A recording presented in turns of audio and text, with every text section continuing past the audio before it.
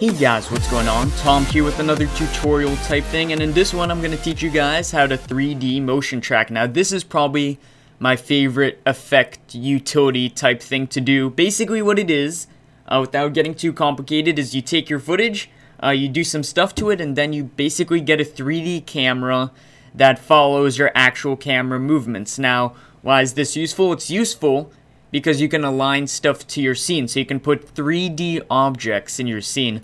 So you can put a robot coming out of the ground. You can have like 3D objects interacting with like actual people, like you shaking the hand of like a 3D model of Obama or something.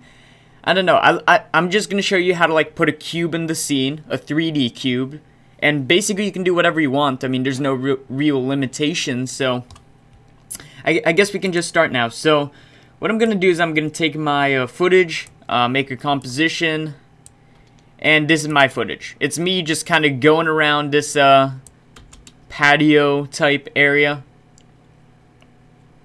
And you see there's a lot of like camera shake, and that's intentional. Obviously the less camera shake you have, the easier it is to track, but I just want to show you guys how effective this technique is. So, bam. Now, a few things you want to keep in mind while you're filming. I just want to go over this so you have an easier time tracking. Have good lighting, so it's easier to see spots on your footage. So, good lighting, a very high shutter speed, so like 1 over like 125, 1 over 160. So you have more frozen frames, less motion blur, and if you can, take your ISO as low as you can. It's not really going to be that big of a deal, but, you know, if you have ISO like 100, you're golden. I think I'm running 1 over 160 and ISO 200 in this footage, so the lower you can go, the better. Okay, so once you have your footage in, you really don't have to do much with After Effects. All you have to do is go to Composition, Pre-Render, and then just save it as a JPEG sequence. Now, the reason I'm doing a JPEG sequence is Boujou, which is what we're using to track, uses image sequences, not video to track, so you have to export it into a JPEG sequence. I guess you can also do like a PNG, but you know, JPEG's fine, max quality, and then just export that to wherever you want, but I'm not going to do that because I actually already exported it. So once you're done with that and you have your whole sequence exported, open up Boujou. And this is what Boujou looks like. It does look kind of intimidating, but, you know, it's actually probably one of the simplest programs I've introduced you guys to. Probably simpler than After Effects. So, what you want to do is go to Import Sequence, go to Browse Network, and then just go to the directory where you saved your sequence. For me, I think I called it Test Sequence.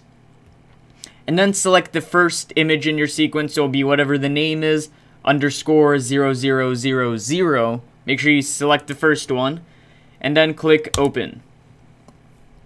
So now we're almost done, but we need to specify a few more things. First, we need to say the move type. So it's either a free move or a nodal pan. A free move is when you just take your camera and kind of like go willy-nilly, just pretty much what I did, and that's why we're selecting free move. A nodal pan is when you're using a tripod and you're just kind of like tilting the camera without actually moving it. Generally, a free move is easier to track, and that's what we have. Make sure your frames are set. So if mine's like 128 frames, we're going to start from frame 0. And then make sure your frame rate is whatever it is. Mine was like 29.97, and then click apply. Okay, make sure everything's good, and then click close. So you see now we have our footage imported. Make sure that works out well. You can just scrub through here. And then what you want to do is start tracking. So to do that, click Track Features. Go to Advanced. And you see we got all these points over here. Can I enlarge in this? No. So we have all these points here that kind of signify where it's going to track. You can increase the sensitivity, which will give you more points. But it will also give you some inaccurate points. You want to keep it about 60% to 50%. Sensitivity, my feature scale is going to be normal.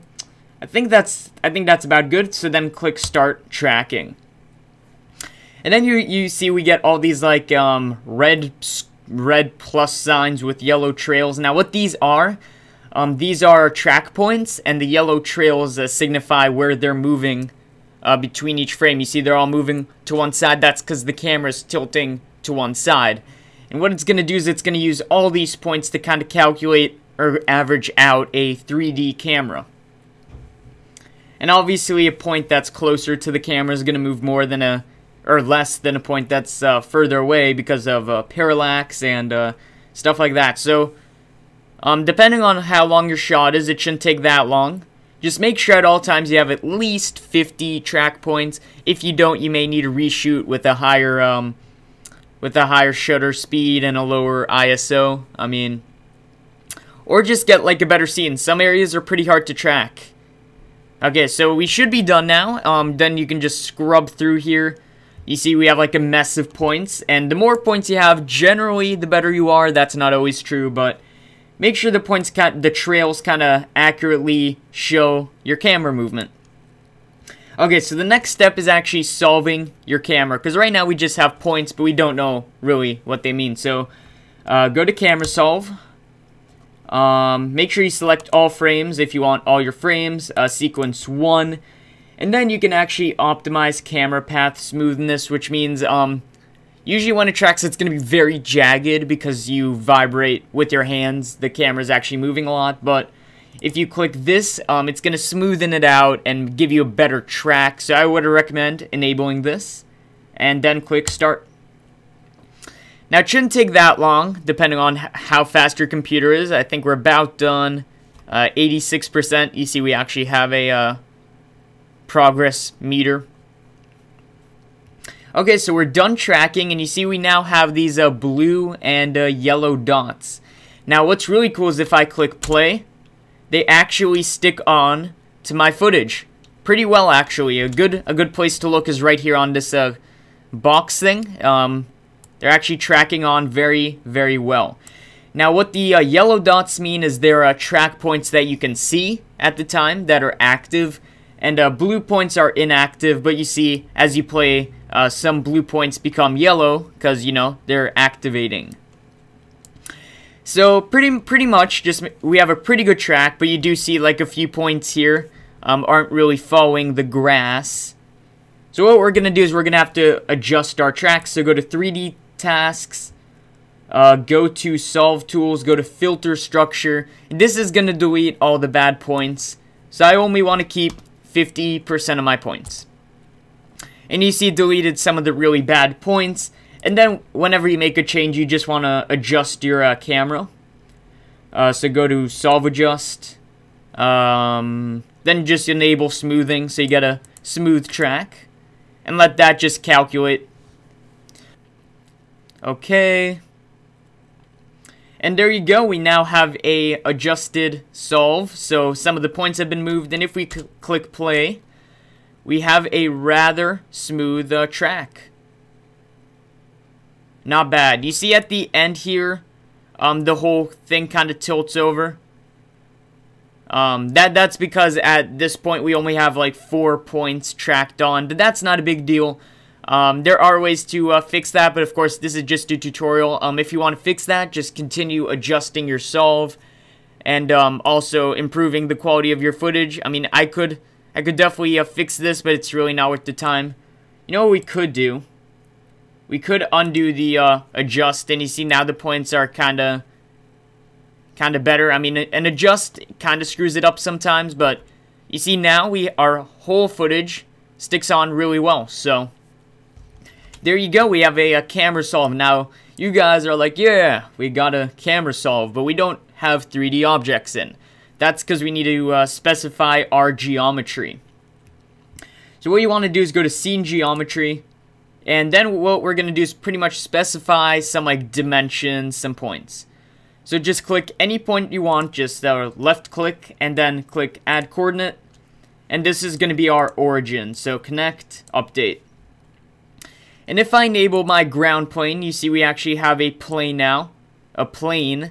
And it's not really following our ground, it's just following the origin point. So what we got to do is define some dimensions. So here's what we're going to do. We're going to select 2 points, and you see these are kind of like in a line right here in the z-axis, like the depth axis. So select those two, add coordinate, and then say that is the z-axis, and then update. And you see our ground plane updated again. Obviously, it's still not right, so we're going to add a point here and a point here. And you see it kind of makes like a cross, and this is going to be our x-axis. So x is left to right, y is up to down, and z is forwards to backwards. So what we're going to do is add those 2 points, and that is going to be our x-axis. And you see now our ground plane is actually tracking on quite well. Just play through that and make sure, I mean, it's not going to be perfect. You could always adjust your solve. You could always adjust your composite. I mean, I guess we could also add a y-axis, but it's not really necessary because all we're really doing is tracking the ground plane. So I'm saying that looks pretty good. Of course, if you were actually doing this for like a production or your own project, you should probably spend a bit more time on it.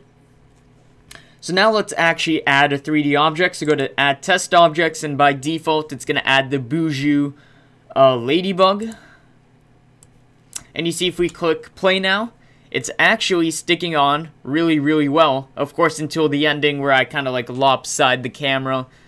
A smoother camera, guys, it's really going to help. So, I mean, unless you really want shaky footage, District 9 style, I mean, there you go. We have our test object. I mean, we could always add more test objects, like, let's say I wanted a pyramid. Apply.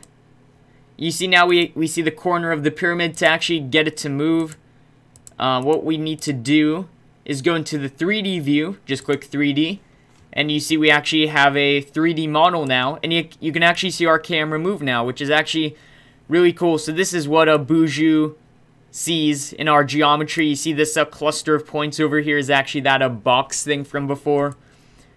So that's pretty cool. How do we zoom in? There you go. Just hold shift to do all this. So select your pyramid, then go to move.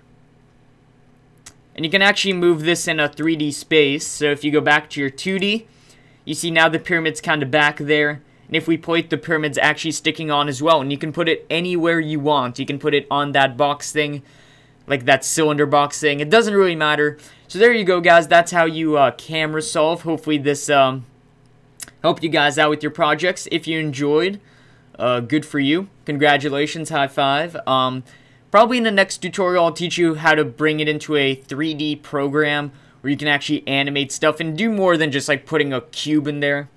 You can have stuff blow up in 3D. You can animate fluid or liquid. It doesn't really matter. But you can do a lot of cool stuff with this. So make sure you nail this down. This is a really hard concept to understand. But once you do, it's very useful. It's used in a lot of movies. So hopefully you guys enjoyed, and I'll see you guys on the next one. Bye-bye.